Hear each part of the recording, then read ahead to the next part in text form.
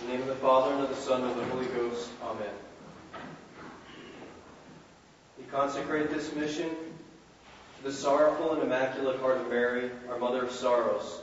We make this in honor of St. John Vianney, and under the patronage of St. Vincent Ferrer, St. Anthony of Padua. Hail Mary, full of grace, the Lord is with thee. Blessed art thou amongst women, and blessed is the fruit of thy womb, Jesus. Holy Mary, Mother of God, pray for us sinners, now and at the hour of our death. Come, O Holy Ghost, fill the hearts of thy faithful, and kindle in them the fire of thy love.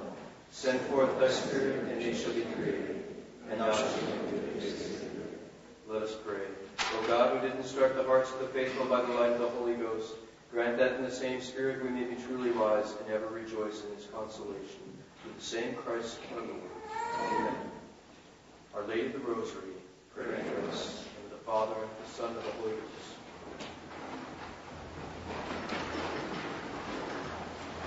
There was once a young boy in the New England area. To protect his identity, we'll call him Philip. Well, Philip wasn't too popular of a boy. He was one who really never fit in. He wasn't good at sports. He was the last one to be picked for teams. He was socially awkward. And although he had a good heart, he was someone who was often forgotten and not included by those around him. Now, I'm sure that kind of leaving out of others wouldn't happen here, but there's a public school, so I just want to set the picture here, okay? No one would even sit with this boy at lunch. He had to take his lunches by himself.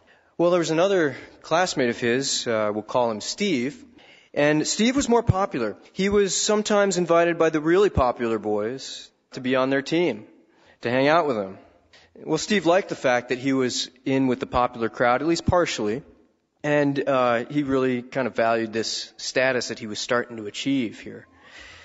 Well, one day Steve kind of felt bad for Philip, and he invited him to be on the team, Well, to Steve's embarrassment, Philip, the unpopular boy, ecstatically shouted, "Yes, I'd love to the embarrassment of Steve. But Steve didn't do much more beyond that for Philip.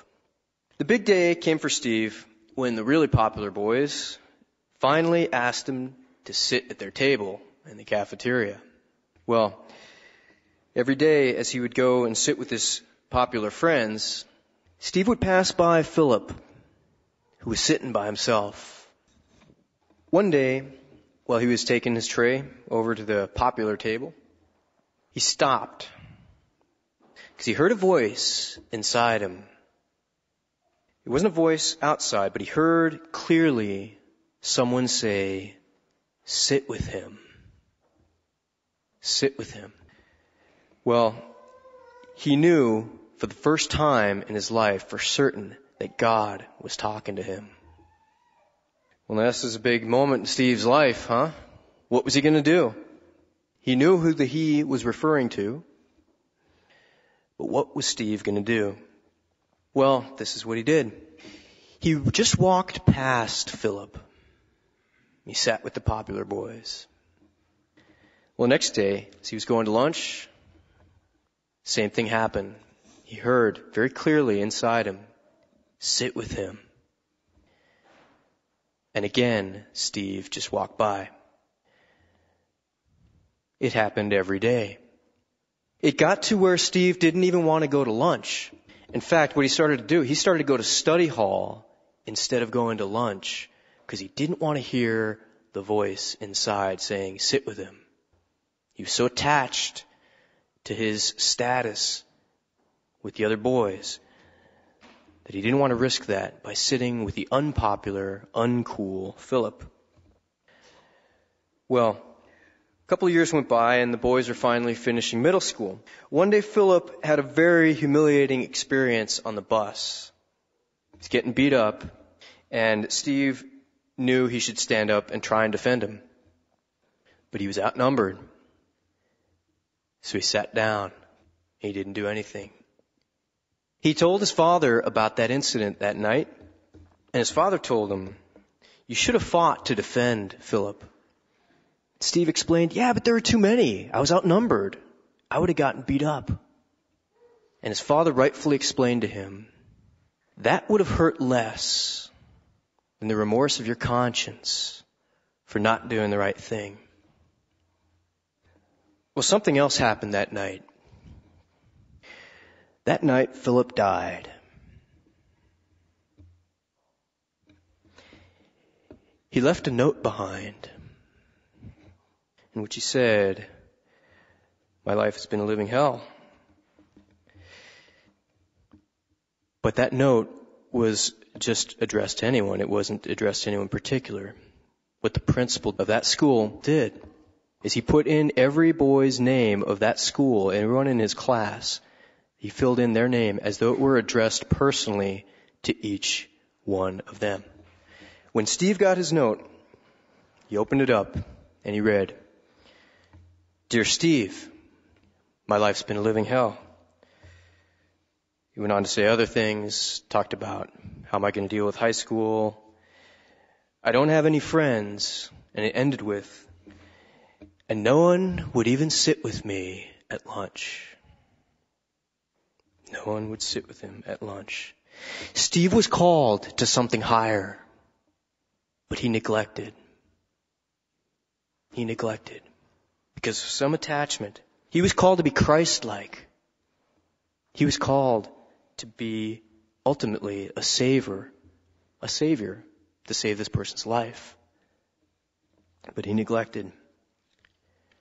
He was living for something else. He didn't want to let go of that popularity, that status that he was shooting for. He didn't want to let go of that.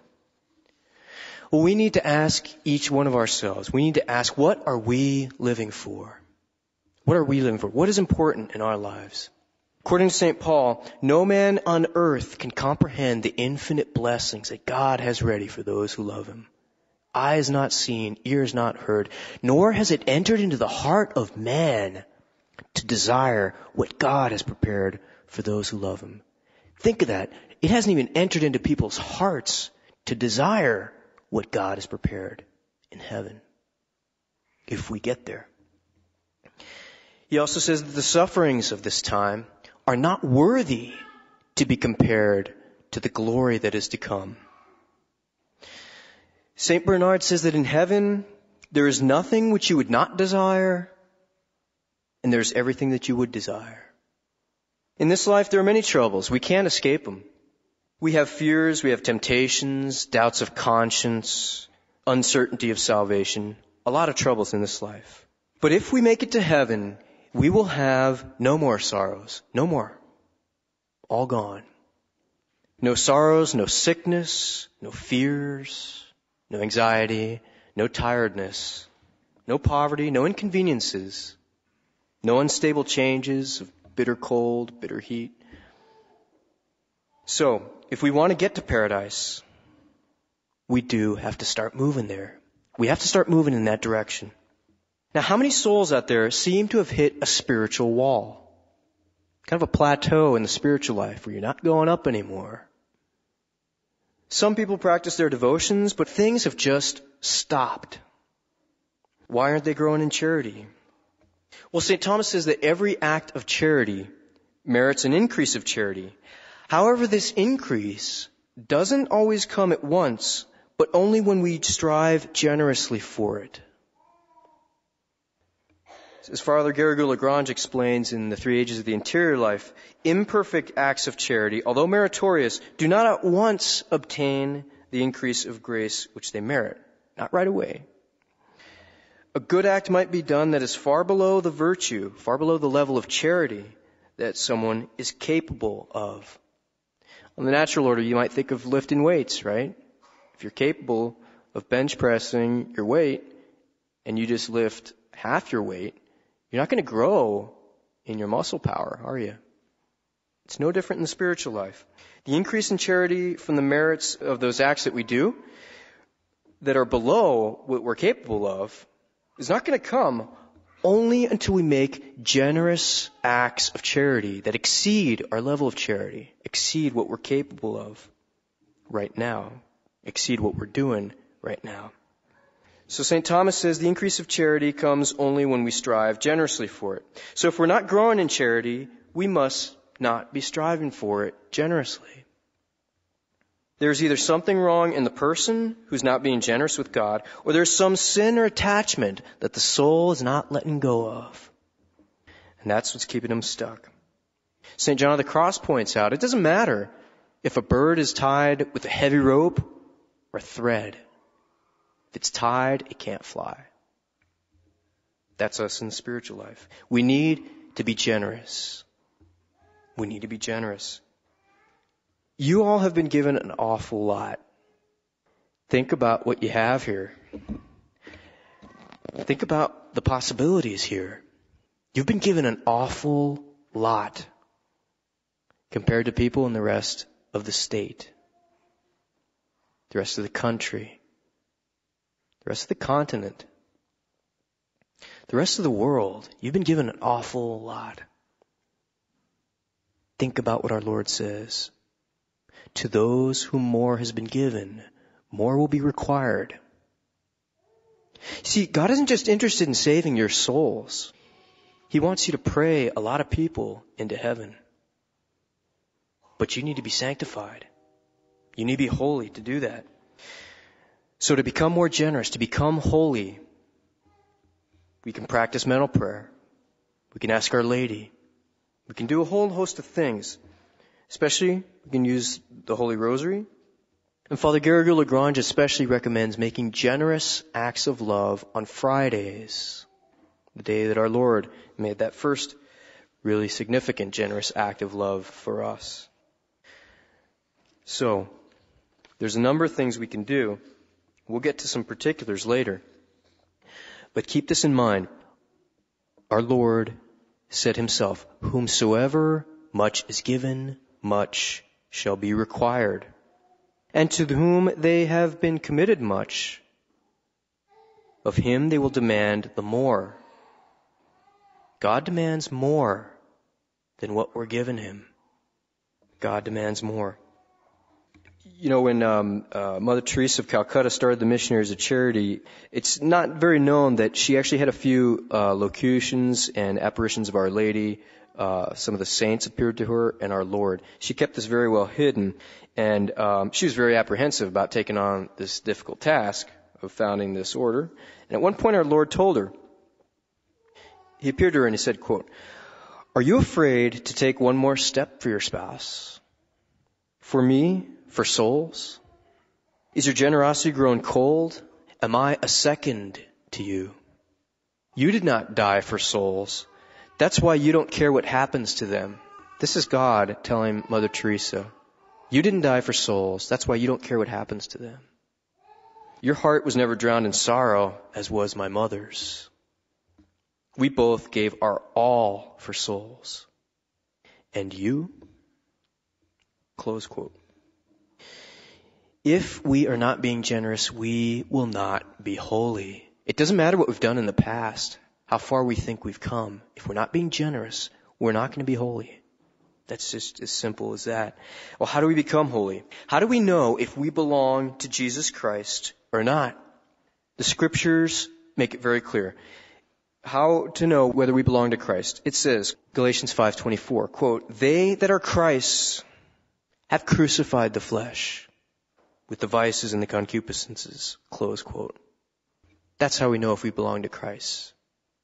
Have we crucified our flesh with the vices and the concupiscence? According to the Word of God, they that are Christ's have crucified their flesh with the vices, not only the vices, but the concupiscences as well, the inclinations. If these are still there, we're not fully Christ's, according to the Word of God, are we? We have to be holy. That's so important. It only matters how we die. That's the most important thing. Because that's the state that we're going to be locked in when we die. As a man lives, so he dies. As the tree falls, that's where it will lay. So as we're living now, that's how we're going to die. That's it. If we're not ready now, when will we be? When are we going to be ready? When will we at last will to break the habits of sin we formed? Confession is a great, great grace. Now, it shouldn't become a revolving door, huh? We need to break from these habits of sin. Father Biderman relates of a young man who was in the habit of relapsing into a sin of impurity. Well, at the hour of death, he confessed his sins with many tears, and he died. His confessor was there. He confessed his sins with many tears, and then he died, leaving strong grounds to hope for salvation. Okay. On the following day, his confessor, while saying Mass, felt someone pulling at his chasuble. He turned around and he saw this dark cloud. There were flames coming out of it. And he recognized the voice of the boy who had died the night before. He explained that it was the soul of the young man who had gone to confession the night before. And he was damned. He explained that although he had been absolved from his sins, he was again tempted because he had a habit of impurity. He was again tempted to a sin of thought. He yielded to it, and he was damned. Habits of sin. We have to break from them. Here, this young man had a priest the night he died, just before he died. He went to confession with many tears. But the habits of sin had locked him in. He wasn't ready to give it all up when the temptation came along next. Now that was the end of someone who had contracted a bad habit of sin. Our Lord himself says, "Behold, I come quickly, and my reward is with me, to render to every man according to his works." Now we may say, "Come on, Father. We're traditional Roman Catholics. What sins could keep us from heaven? We're doing fine." Well, let's look at a few things. There are probably some people here that think they're holy. I've got news for you. If you think that, you're not holy. If you think you're holy, I'm telling you, you're not. I know there are people here that think they're holy, and that's got to be the case. But if you're not pursuing Christ fully with all your heart, we are just not holy. Remember, self-righteousness is one of the worst sins. The devil's never failed in a sin of impurity. The devil never has. But he has sinned by self-righteousness. That's the sin that makes us most like the devil. Unto whomsoever much is given, much shall be required. We may have the traditional Latin Mass every day. Thanks be to God. But unto whom much is given, much shall be required. Remember that they that are Christ have crucified the flesh with the vices and the concupiscences. Now, we need to be mortified. This is very important. We need to be mortified. The church is the spouse of Christ. Okay? The church is the spouse of Christ, the bride of Christ, and the bridegroom is a crucified bridegroom. He's the bridegroom of the church. Blessed Baptist Varani said that the crucified bridegroom desires a crucified spouse. We need to crucify our vices. St. Alphonsus explains that one needs to lead a life of continual mortification and self-denial. He bases this in Scripture. He points out where St. Paul says that Christians are always bearing about in our body the mortification of Jesus. 2 Corinthians 4:10. Always bearing about in our body the mortification of Jesus. That's quite important. Can we say that we're always bearing about the mortification of Christ in our bodies? Or are we relaxing? Are we making good use of the sacrament of penance? Good use of the sacrament of penance. If there's anyone here who has concealed a sin in the confessional, now is the time to be freed from that bondage of sacrilege. Come to confession. God's mercy is waiting there. God's mercy's waiting there. You're not going to shock the priest. You've had priests that have heard confessions in different parts of the country. I'd be willing to bet that every priest has heard sins against every commandment confessed in the confessional. I'll be willing to bet that. You're not going to shock a priest, okay? If you've got a sin on your soul and you've been carrying it around, get it off your chest now, before it's too late. There's a sister in Florence. When she was 18 years old, she committed a mental sin of impurity. Mental sin, nothing external. Mental sin of impurity. No one ever saw it outside our Lord. She was so embarrassed, she didn't confess it. And her conscience started tearing her apart. So she started praying more. She said, well, I'll just pray more. I'll do some fasting. I'll do some mortifications to try and ease her conscience. Well, the sisters at the school where she went saw how much she was praying and her fasting and stuff. They invited her to join the order. They said, maybe you've got a vocation, you know. So she joined. And all this time she never confessed the sin. But she maintained a very mortified life, very hard life, very penitential, outwardly penitential life. And so eventually she kind of was chosen for different important tasks. Well, finally, she was elected as Reverend Mother of this convent. It's Poor Clare Convent in Florence, Italy. Well, think of how many times she had the opportunity to confess that. She was so ashamed, and at this point she had just gone so far that she held on to it. She passed away, and the sisters were praying for her, and they were kind of rejoicing, you know, that the fact that this holy sister had passed away is now one of their own is in heaven here, you know. They were still praying for her soul, of course, as pious sisters were doing. But 3 days after she died, she appeared to one of the sisters, and she said, you can stop praying for me, because I'm damned. I'm damned. She explained that she committed a mental sin of impurity at age 18, and she never confessed it out of embarrassment. So she told the sisters, you can stop praying for me. You're not going to shock the priest. Get those sins off your chest. Come to God's mercy. Come to confession. We have to keep Sundays holy.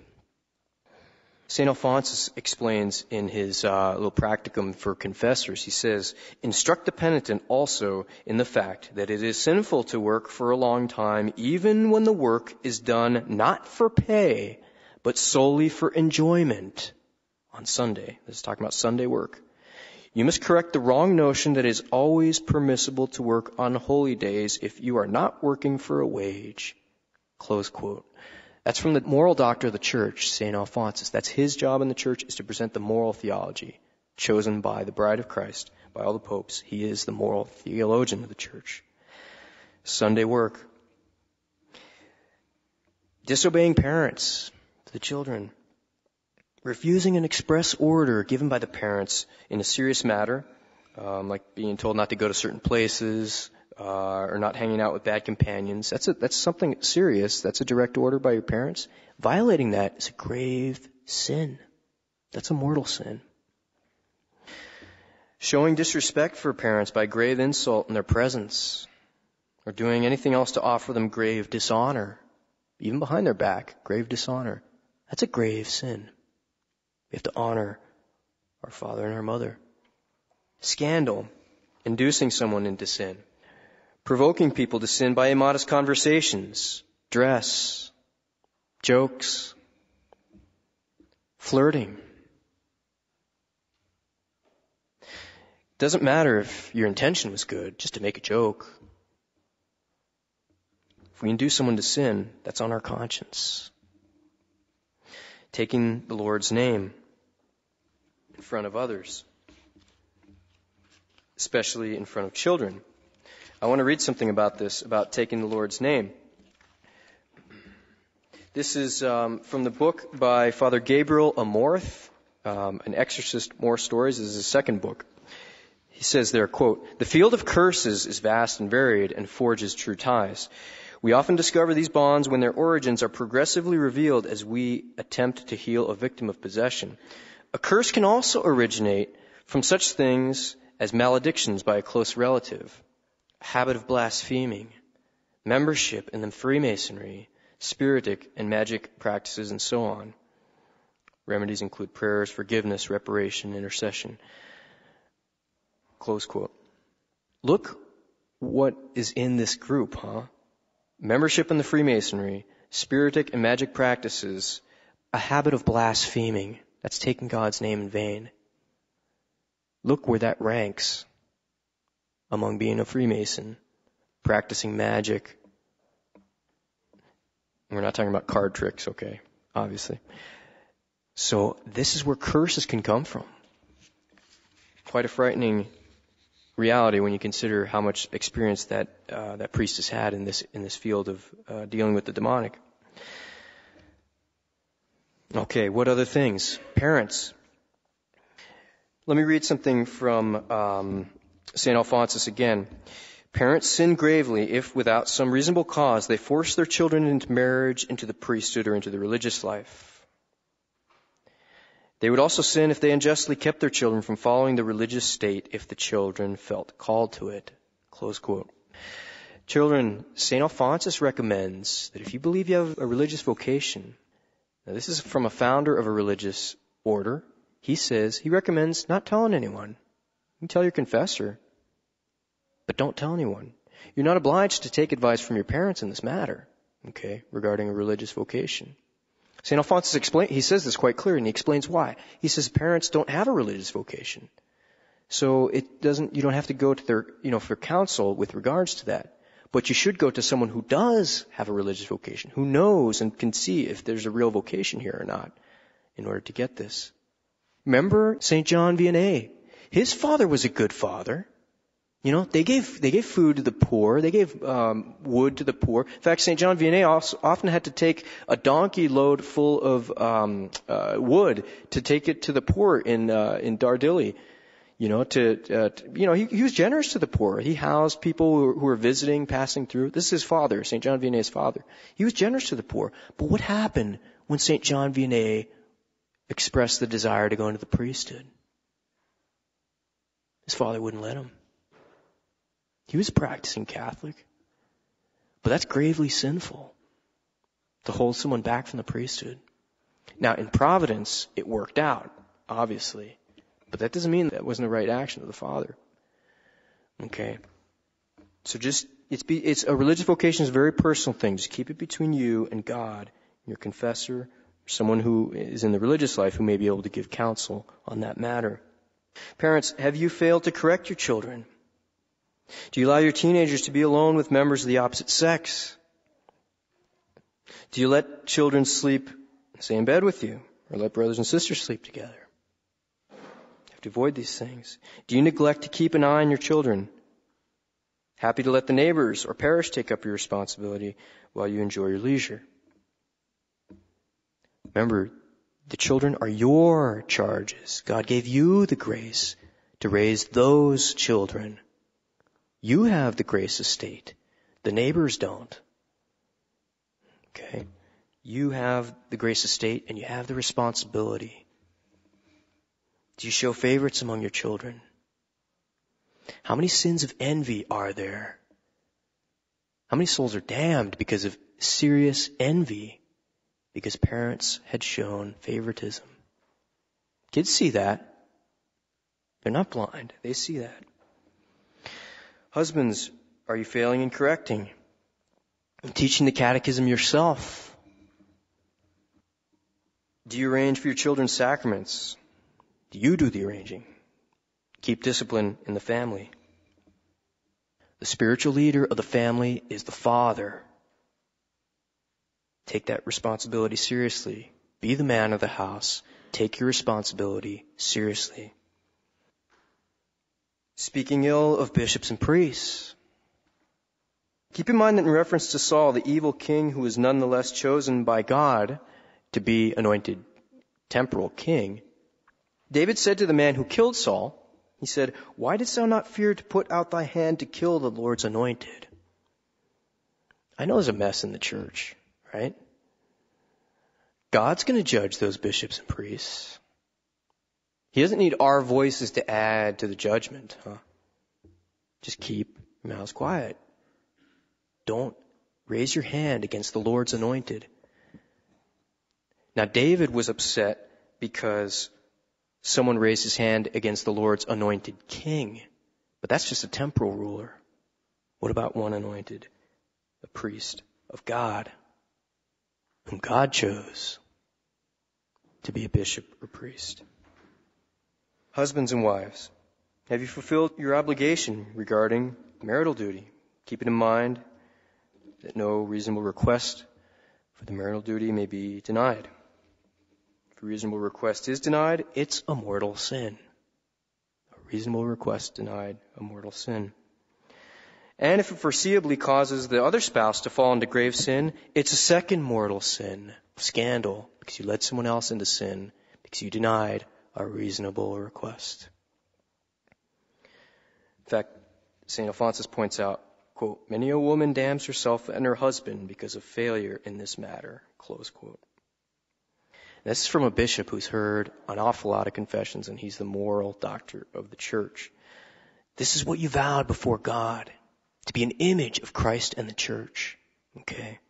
This is what you vowed to do on your wedding day. It doesn't matter. The individual person doesn't matter. I don't care if you don't like your spouse, all right? I mean, we get to know people and we think, well, I don't really like that about that person. Don't worry about it. You vowed to God. You vowed to God to be an image of Christ and the church. Live that vow. Live out that image. Now, how many parents would keep a loaded .357 with a bullet in the chamber lying in the living room, unsupervised, where the children play? How many parents would leave an open bottle of rat poison in the middle of the living room, unsupervised, where the children are playing? Or worse yet, mix in the rat poison with the vitamins and let the children pick out what's going to be good for them from among the rat poison. How many of us would do that? Now, considering the obvious answers to those questions, how many parents have internet access where their children can get to it? How many parents let their children surf the net and pick out the websites they want to go to from among the bad sites? Like the vitamins from among the rat poison. How many parents let their children use the internet unsupervised? The children would have better odds with the rat poison than using this internet unsupervised. Parents, have you ever had a moment of weakness? Do you think your children are impervious to weakness? What if that moment of weakness happens when the junk is just a click away and you're not in the house, or you're just in the other room? The average age of the first exposure to this junk is 11 years old. That's the average age of the first exposure to this junk that's out there. You know, a router actually makes a pretty good target for 30-06, an internet router.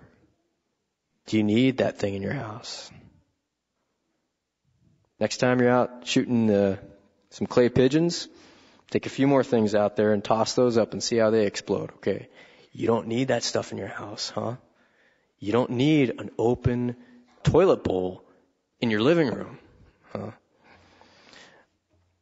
Parents, how many of you ask your children, even your little ones, what they think about when they're alone? Keep in mind, the devil is always out there trying to put ideas. There's a very famous image of St. Michael where he is casting the devil down into hell by means of this light which is coming from his head. It's basically he's got this helmet on and there's a light coming down and that's what's pushing the devil down into hell. Because the battle in heaven was a battle of ideas, of the intellects. And it was the idea, who is like God, that drove the devil out. No one is like God. That's what drove the devil out. So it's a battle of ideas, and their tactics have not changed. Your children are going to be subject to different ideas. All kinds of ideas will come into the children's head. Some of them, they may think, what is that? Where did that come from? And they may not do it. Okay? But you may ask your children, you don't want to scandalize them. Don't lead them into ideas. Okay? Don't do that. But you ask them, is ever any weird thoughts come into your head? That, and if they say, well, I was afraid to ask, but something did, and then you can say, no, don't do that. That's not a good thing to do. Okay? Keep good custody of that garden of your children's souls. The other thing, how many of us would we sit down and say, can you imagine this scenario? If we just walk up to anyone, especially people we haven't met, and we just say, hi, my name is so-and-so. My favorite color is this. My favorite music group is this. I like camping. I like hunting. I like fishing. I especially like hanging out with my friend so-and-so. You would think, okay, when is this person going to get off of himself, huh? And then you're willing to do that to anyone who comes to you, huh? Now we call that something, huh? We call that vanity. All right? Someone's absorbed in himself. Now how many Facebook pages are like that? My name is so-and-so. My favorite color is this. My favorite band is this. My favorite movies are this. That kind of thing, presenting oneself like that, that's actually sin against modesty. Now, modesty comes from, it's not just clothing. It is involved that. But modesty has to do with observing the due mode of behavior. That's where modesty comes from. Observing a fitting mode of action. It's not fitting if someone were to just come up to you and say, complete stranger, hi, my name is so-and-so. I like camping. I like fishing. My color is this. And you're not, you don't care about the other person. You're just talking about yourself. We'd say, all right, when's this guy going to stop? What are we doing on the internet with that kind of stuff? We're just putting it out there to anyone who wants to hear it, to the world. Let the world know me. I want to be known by the world. Here it is. Here I am. Look at me. Look at my life. Okay. What about sins of omission? A lot of sins of omission out there. How many inspirations have we received that we've neglected? Many, many inspirations. St. Gregory relates of a rich man who basically wasted his time. He led a wicked life. And then at his death, he saw these devils coming to carry him off. He said, give me some time. Give me some time. Till tomorrow. And the devil said, oh, fool. Do you now seek time? You've had so much time. But you've wasted it. Spent it committing sin. And now you seek for time. Time is no more for you. Well, the unhappy man continued to cry out, call for his assistance. He actually had a son who was a monk who was present there. Maximus was the name of his son. And he started crying out, and he said, so help me, Maximus, help me, Maximus. And just right in front of Maximus's eyes, he saw his face on fire. He started thrashing about the bed from side to side and screaming. And that's how he ended. Are we neglecting, are we wasting our time? That was a man who had neglected his time, wasted his time. And he had a son who was a monk. So that was not a salvation for him. He wasted his time. How many miserable souls, says St. Alphonsus, that practiced mental prayer, frequented Holy Communion, that might have been called saints by putting themselves in a near occasion, ended up by being damned, the prey of hell. In fact, he relates where there was this holy woman who would actually bury the martyrs. Okay. And one man who had been left for dead, they thought he was martyred. She went to go bury his body. She saw he was alive. She brought him home, tried to nurse him back to health, and he recovered. But the problem was, by the proximate occasion of sin, the two fell into sin. They were virtuous. He was a martyr. He was going to be a martyr. She was burying the martyrs. But just by having too much company together, too much familiarity together, someone who wasn't his wife, they ended up by falling into sin. They lost the grace of God, and they ended up losing the faith. They actually fell away from the faith. Don't let anything get between you and God. In London, in 1847, there was a young widow in her late 20s. She found herself in an illicit relationship with a young lord. The lord, of course, it's not, we're speaking of, those are titles in London. In England, they have these titles of nobility. So she was in this illicit relationship.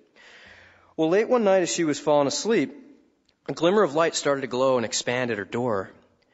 To her astonishment, the door slowly started to open. And she saw the young Lord come in. Not our blessed Lord. This man with whom she had been sinning. He approached her. He grabbed her left wrist. And he hissed, "There is a hell." And her wrists were burned down to the bone. She carried that scar the rest of her life, right down to the bone. She found out that man had just the night before been found drunk and died in the servant's arms. He came to her to tell her and burn the memory into her very body that there is a hell. She also could see the footsteps as they were burned into the floor where he came into the room and departed. None of us want to go there, huh? None of us want to go there, but are we going to take the resolve to become saints? Our Lord told Mother Maria Purina, he told her, this is the woman who promoted the Holy Face devotion. He says, this scapular with the Holy Face medal is an armor of defense, a shield of strength, which Jesus wishes to give the world in these times of lust and hatred against God and His church. Keep in mind, this is 1938. These times of lust and hatred against the church. Diabolical nets are thrown to wrench the faith from hearts. Evils abound. True apostles are few. And the remedy is the Holy Face of Jesus. He went on. He said, so many sacrilegious communions, but still more communions without love, and therefore without fruit. Our Lord appeared all bloody, and He said, see how I suffer.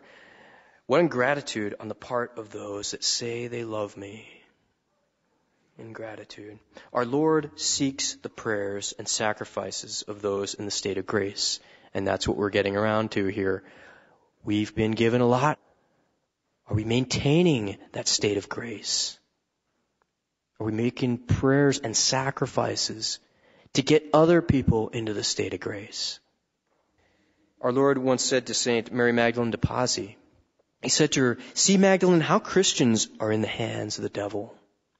Unless my elect by their prayers deliver them, they shall be devoured. So, what are we going to do about all this? We need to make the resolve. St. Alphonsus says there are two things that make a saint. Having the desire to do it and having the resolution, the resolve to carry it out. Come to confession. You'll find God's mercy there. Come to confession. St. Augustine says there are many who repent, but still have a lingering desire for that sin. They still hold on to something they like about it. Well, look, Judas did that. He repented. He even made restitution, if you could call it that. He threw the 30 pieces of silver back. He even confessed to the high priest, I have sinned in betraying innocent blood. Public confession. He was sorry, but he didn't have the penitence to turn his life around, the humility to ask forgiveness of God in confession, by confessing to Almighty God. And he wasn't willing to amend his life. Otherwise he would have. Look, we are in a battle for our souls. Grace cannot be hindered except by us. Don't underestimate the power of grace. To the soul that's willing, God will make sure that person gets saved. There was a priest who came to someone's deathbed. He arrived And the person, they said, Father, he's already in a coma. He's on his way out. It's probably going to be a matter of minutes here. He's in a coma. He's on his way out. So the priest said, okay, I'll go in and see him. He goes in there, and the man's awake. He says, oh, Father, I'm glad you're here. Can you hear my confession? Certainly. Heard his confession. Gave him the last sacraments. The man was very much at peace. And then he finished his conversation. The priest said, all right, well, I'll go back outside. He went outside and he says, I thought you said he was in a coma. I'm like, yeah, he's in a coma. He went back in there and the man was in the coma. See, that man had goodwill. And even in the impossible situation of being in a coma, God made sure that he saw the priest because he had goodwill. Not like the other man who was a habitual sinner, and who saw the priest still. But this man had goodwill. He really wanted to do everything to amend his life. Now is the time to repent. How many inspirations have we neglected? How many things we have not taken advantage of? Graces we have here. Adoration. The liturgy here. How many graces have we neglected here? Now is the time, because remember, whomsoever much has been given, much will be required. We may not get a letter from beyond the grave saying, no one would even do this for me, personally addressed to us. We may not get someone come from beyond the grave to burn the memory of the reality of hell into our wrist. Let this be your wake-up call. Now is the time to repent. Come to confession. You'll find God's mercy there. You'll find God's mercy. It gives priests great joy when great sinners come to repent in the sacrament of confession. We're not going to chew you out, okay? Convert. Now is the time to do it. You won't scandalize the priest, okay? You're not going to scandalize the priest. We all have weaknesses. We just have to admit them and turn away. Come to confession. Let this be your wake-up call. Our Lady of the Rosary, pray for us. In the name of the Father, and of the Son, and of the Holy Ghost. Amen.